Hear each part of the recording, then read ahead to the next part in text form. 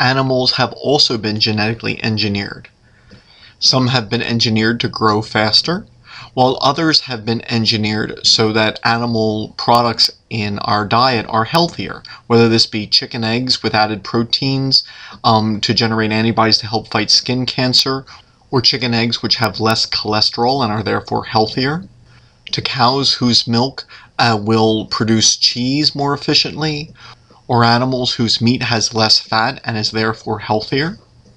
Another application is the creation of strains which produce additional things in their milk, which can later be harvested, separated, and then used for hospitals. So, for example, goats may produce antithrombin 3 or antibodies to treat psoriasis, or spider silk, which may have military applications.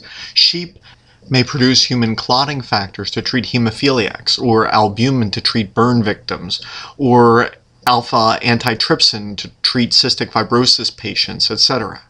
And so therefore a number of components can be produced in the milk of genetically modified organisms to produce proteins which humans need.